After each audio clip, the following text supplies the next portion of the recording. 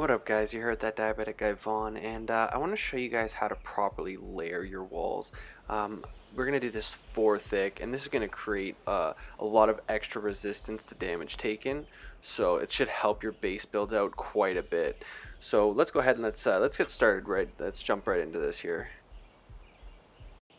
So the first thing you're going to do is get a 2x2 structure built. Once you got that all set up, you're going to start at one of the corners of one of the 4 foundations that you just placed. First, begin by putting a wall on the first foundation, but before placing it, you're going to invert it. By doing this, this is going to allow all the walls to remain the same level throughout the whole process.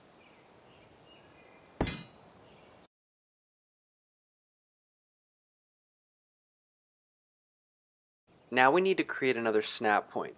The way to do this is by putting a ceiling on top of the existing wall. This will allow us to put another layer on the inside of the previous existing wall. When placing this second and third wall on the inside, you can use a function known as snap point cycle. This will allow you to perfectly fit and invert the wall with zero struggle.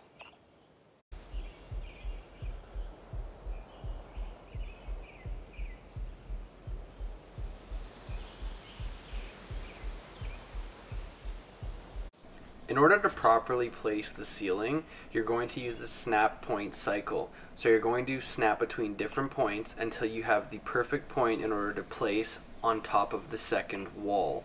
Once this is done, you're going to then go ahead and cycle your third wall into place and then go ahead and invert it.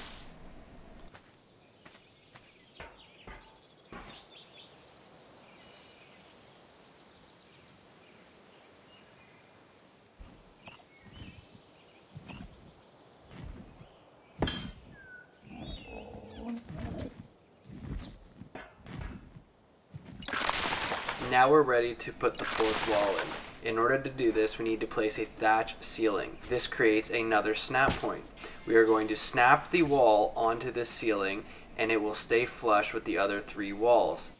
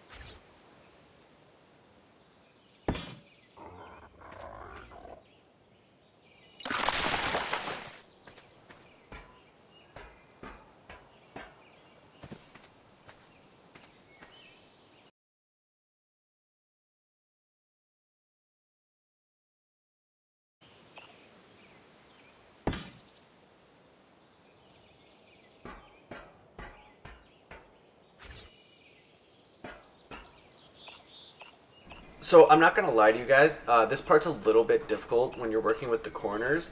It definitely is going to take some getting used to. Basically, you're going to have to like really watch the different snap points and figure out which is the correct one.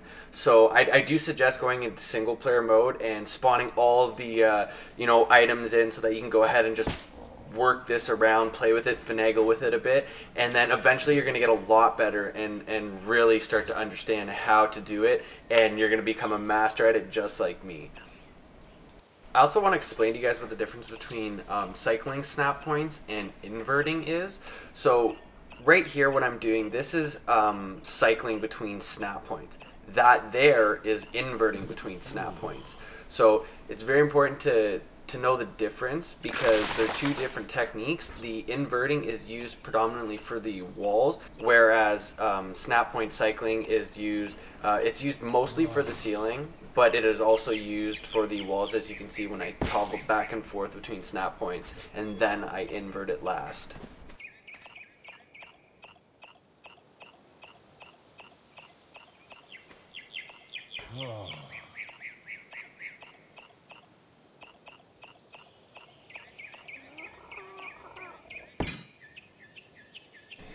And just another piece of information to reiterate, when you're cycling through the snap points for the ceilings, when you're placing the second one's actually a lot easier to place than the first. So you just basically get under there, and you see how it's lined up green, and then it switches over. Now the green is beside the wood pieces, and it lines up perfectly just right beside it on each wooden piece. That's how you're going to know that's in the correct snap point. When everything is fluently green, that's how you know it's incorrect.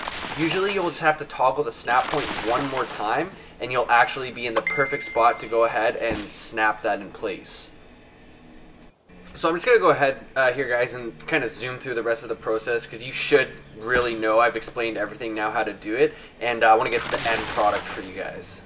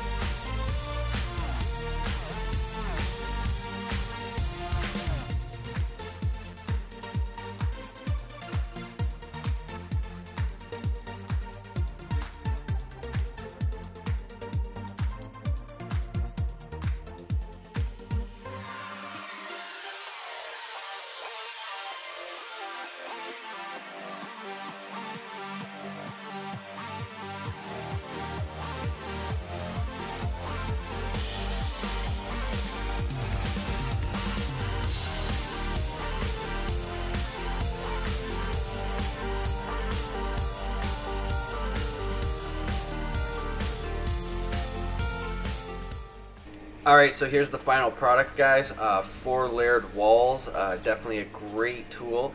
If you guys enjoyed this video, found it helpful, please like, subscribe, and comment down below. I love your feedback. Until the next time, guys. Peace.